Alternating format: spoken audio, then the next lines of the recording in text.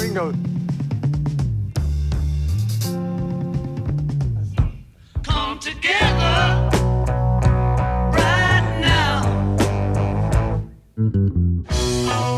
What do you remember about this? At the time, I was just working with this bloke, John. Now I look back and I was working with John Lennon. All my loving I will send to you.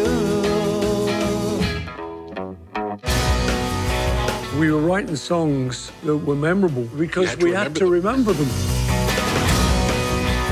How did this happen? It was a question of me, John, or George becoming the bass player. And the two of them said, well, I'm not doing it.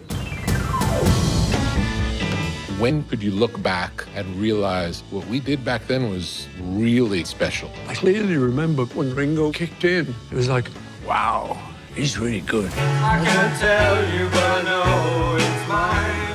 Oh, I get by with a little help from my friend. It was a good little song.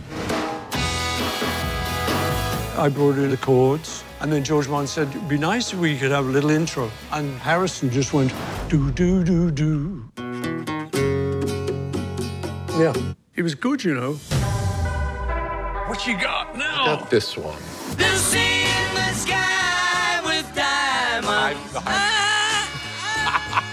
This is why we don't go into tapes. It's beautiful. #1 in the USA. That was a party night. So tell me what happens the day of this recording. We were warned, don't go out late.